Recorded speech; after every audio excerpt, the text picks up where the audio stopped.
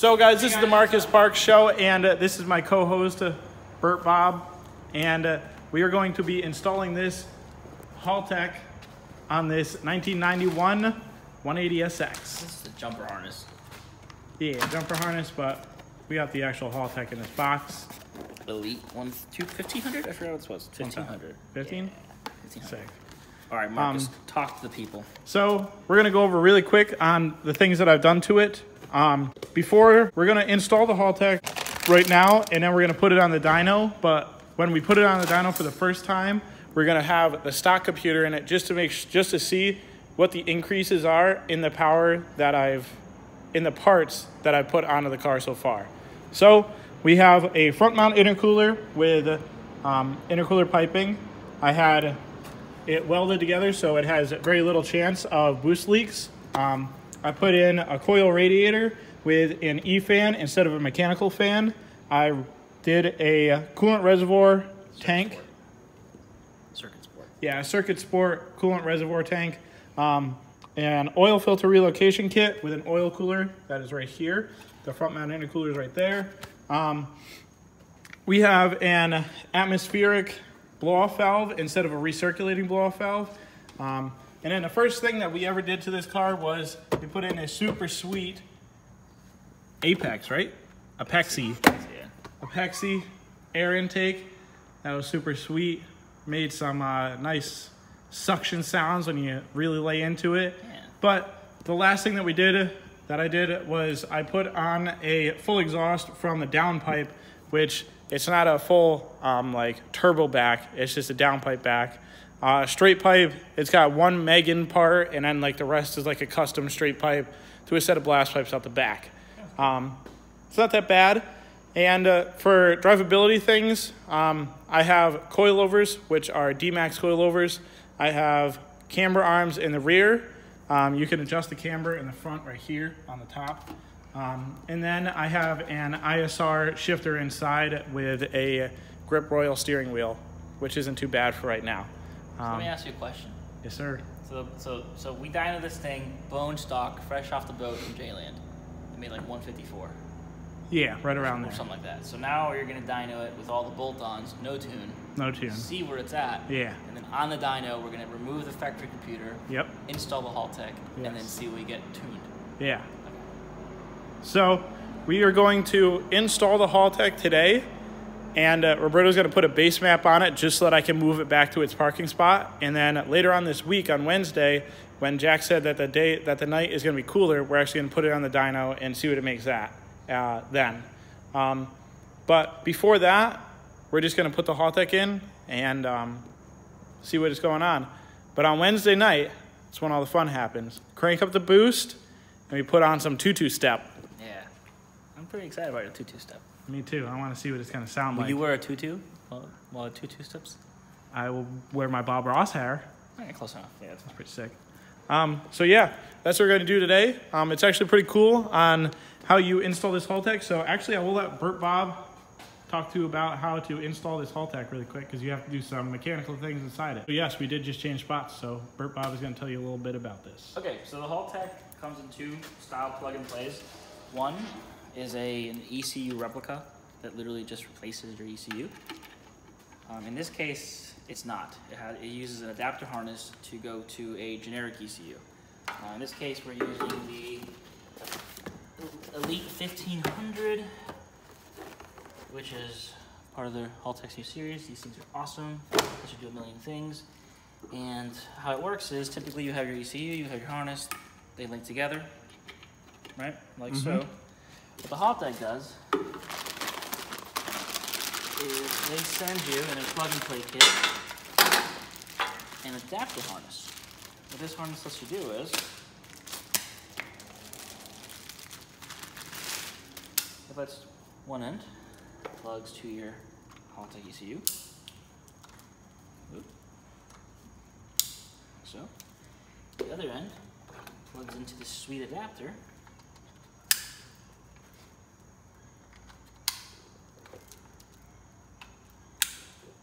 Which then, after you remove your factory ECU, will plug into your factory harness.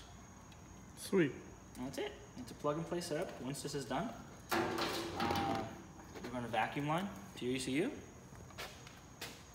Vacuum. At that point, you're able to turn the key. The C lights come on. Plug in your USB cord, download the software, and start tuning. Sweet. Let's do it.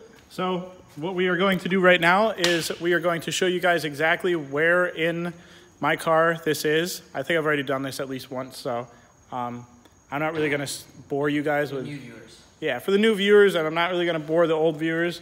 We're going to do it super quick. It's just under the kick panel on the passenger side, which on this car is actually the left side, since this is a JDM car.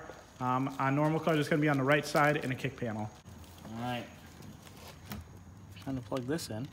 Make sure this is on there the right way. Believe in yourself, yeah. Believe in it. Goes not that way. It goes this way. Oh, look at that. Plug and play. I'm gonna call you Plug and Play Marcus. Maybe. So how hard was this install, Marcus? Should I go get my laptop? A 3 out of a 10. Pretty simple. I'll get my laptop. I mean, there's still no vacuum line, so That won't take very long, will it? no. Plugged in. I redid a couple of my vacuum lines over here. I'm actually going to have to take this one back off and put it underneath this one, unless I can. Yes, I can. Bang. Boom. There you go. I am going to tighten up this line a little bit later, but for right now, we're just going to leave it like that. It runs along the back, along the side, down through here. There's a little grommet that I poked a hole through, and it goes on the inside, on into the Haltech. So I have the cable from the Haltech ran through the glove box, like we usually have them. And sadly, I don't have a wideband right now. I will be getting one, I don't know, maybe next week or something like that. But in the meantime, Burt Bob is right here. He's got the key on. Haltech's getting power. We're ready to load a base map onto this thing. Not quite. Not quite. I had like 17 updates. I guess he's got like 20 million updates to do.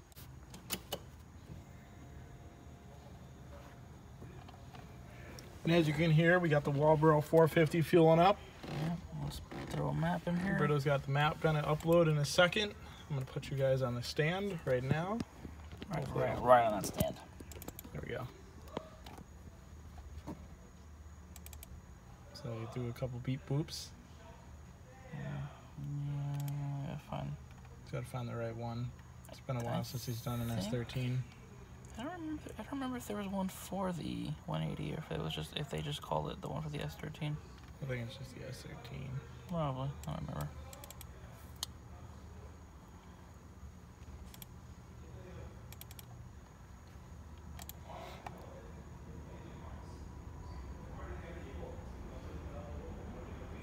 Is that Carlos talking in Spanish? I think he's talking to his wife. He's talking pretty loud to be his wife. Remember, his wife has really good hearing, so he talks to her very lightly. Very slowly. Very slowly, calmly. Very intimately. Yeah. Brap, brap. It's very notchy. Because you're not double clutching. Not double clutching, fucking granny shifting like you should. That's the opposite of what he actually says, but I think so. I actually have no idea what the hell you're talking about. it was Fast and Furious. No, I know that. I just... Yeah, whatever. Yeah. Now, if it's right, should be able to almost start it. Yeah, I'm just going to double check our injectors here just to make sure that... They are stock. Yeah. Oh, wrong place. Here it is.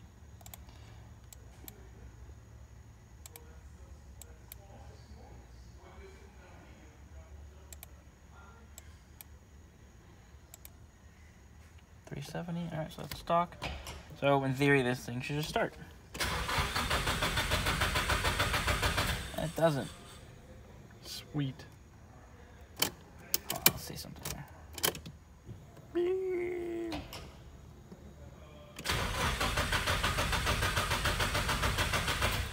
We're cranking at 20,000 RPM.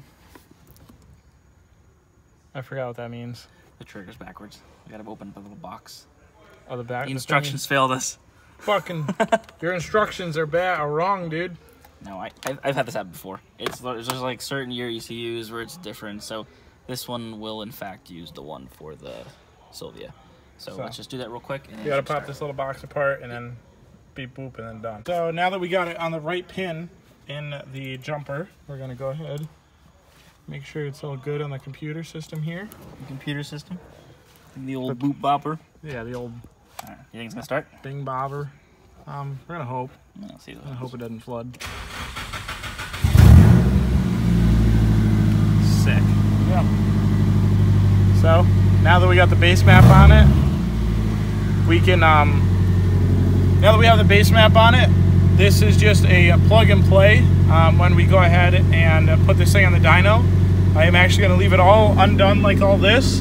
I'm just going to go ahead and take my kick panel and this stock ECU. I'm actually going to put the stock ECU back in. I'm going to take the Haltech and I'm going to put it on this seat here. Or I might even put it in a glove box just so it's a little bit safer. And I take the kick panel and throw it in there. So everyone knows you have a Haltech. Yeah, so that it gets fried by the Florida sun. Try to help. I mean, I'm going to put the sticker on it. Oh, okay, we're going to put the sticker on it. Everybody's going to know I have a Haltech. Put the sticker So, on should we take it for a test drive? Just make sure. Nah, not worth it. No? So, we're going to go ahead and just swap it back over to the stock one. And just wait till Wednesday. We should be good. So, just making sure all the everything's reading correctly. So that's what he's doing. And now we're done. So yeah, that was a pretty quick video. We finally got the Haltech.